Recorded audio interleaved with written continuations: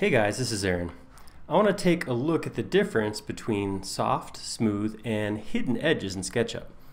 So right here on my chessboard, I have a chess piece. You can see that there's no cleanup, no hiding, no smoothing of any kind happening.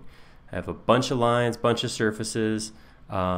This is standard, nothing special. If I select one of these lines, you can see I have an empty info here, soft, smooth, hidden, all turned off. Just a standard piece right here. If I slide down my board, here I have the same piece copied, the whole thing selected, and all the lines set to soft. So this is what soft does. Soft basically takes the lines out of it, but you can see as I move around, I can still see each of the faces very well. Kind of a faceted look here. So the shading, the shadows that happen on here are the same as what's happening over on the standard piece.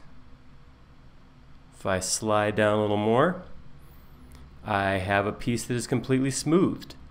So smooth, you can see, is kind of the opposite of what soft is. In smooth, I still have all my lines, just like I had in the original one, but as I move it around, you can see I have a nice smooth shadow. See darker here at the edges, where the light's hitting it directly. It's got this nice smooth gradient between shadows and light. So that is a smoothed piece. If I keep moving down, I have soft and smooth. So when the piece is softened and smoothed, you can see that the lines are gone and I get this nice smooth shadows, just like in the previous piece. So that's softened and smoothed. If I keep sliding down here, I have hidden. Now hidden, you see, looks a lot like our piece back here that was just softened. In fact, it's for all intents and purposes, for this view, it's exactly the same. The difference between hidden and soft is this window right here. So soften and smooth edges.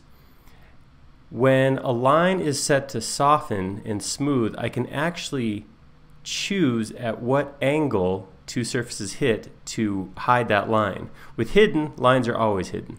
With softened and smooth lines, I can actually tell it based on how far I slide the slider if a line should be smoothened or not. Smoothened? Yes, smoothened. If I hop back here to this piece, I got one more piece on the board, I'm going to grab this whole piece and I'm going to use the user interface to soften and smooth geometry. Now here's what I mean about using the slider. If I slide this down, eventually I'm going to get all of my lines back. So at 0 degrees. So as I move this up, as these shallower surfaces meet, the lines between them disappear. So this gives me the ability to go, okay, that's the amount of lines I want to get rid of. Or if I want to keep going, maybe there's more, maybe I want to smooth out that top. Or maybe I want to go crazy and just smooth everything out. Now you do have to be careful because at some point you can get too smooth, if that's possible, where your shadows will start to do kind of weird things based on the geometry. Generally speaking, somewhere under 90 degrees will give you the best, most realistic look, because 90 degrees I maybe want that hard line, but the rest of them I want to smooth out. So this is soft and smooth edges. This lets me actually control with user interface which lines are visible and which lines are hidden.